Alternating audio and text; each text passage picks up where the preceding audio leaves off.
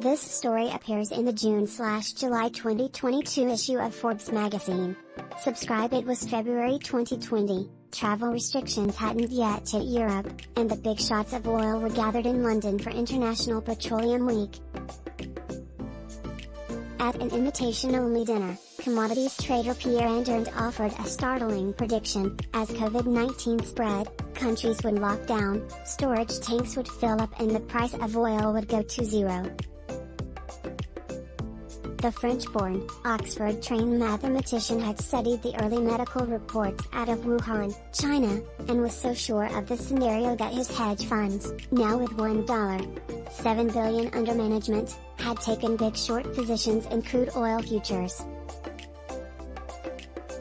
By the time prices fell below zero that April 20th, Andurand Capital's funds had banked gains ranging from 60% to 155%.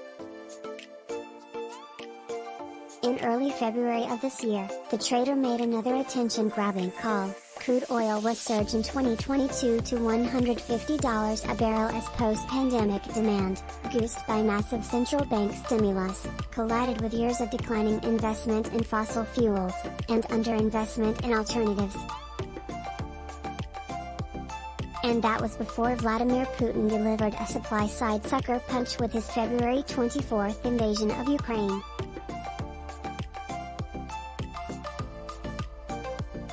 Andurand, whose biggest fund is up another 112% year-to-date through April, now expects oil prices to go even higher, with $200 a barrel possible, in coastal centers. That translates to $8 a gallon at the pump. Putin decided to invade now because the market was tight, he says. The war accelerated where I felt we were headed, to a shortage. It's going to get worse from here, echoes Fort Worth, Texas, billionaire John Goff, chairman of Crescent Energy. He's been scooping up depressed oil assets since 2019. The world is woefully underinvested, energy transition policies are naive and demand has yet to peak, he adds. I'm all for green energy, but we need a real plan. Skeptics might point out that as of late May, a full 3 months after Putin's invasion, oil futures were still bobbing around $110 a barrel.